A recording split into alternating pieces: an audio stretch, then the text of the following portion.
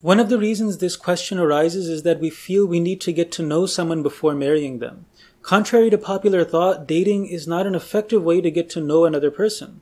A different set of skills is needed to be good on a date versus being good as a spouse. This may be a crude example, but in a business, certain people specialize in marketing because they are good at drawing people in.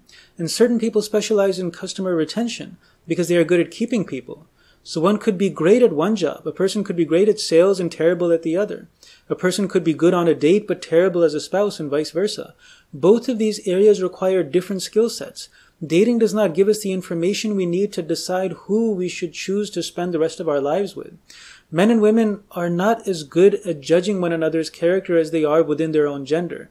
Even after years of marriage, spouses still have difficulty understanding one another because of gender differences. The petty disagreements that often cause couples to break up while dating or while engaged often boil down to how easily men and women can misunderstand each other. Hazrat Muslim Maud Radhiyallahu Anhu said that the Sharia has made the wali a man because he can see the conditions and emotions of men better than women. He can see if this man will deceive her or if he has a shortcoming. So this is the wisdom of this teaching of Islam, as Hazur has explained. On a date, both people are trying to understand one another while being as presentable as possible and having emotions and gender differences to deal with. Islam teaches us to leave that which has more harm than good. We do not need to get to know the person we wish to marry. We need to know about them. We can find this out best through those who know them best, which is their friends and family.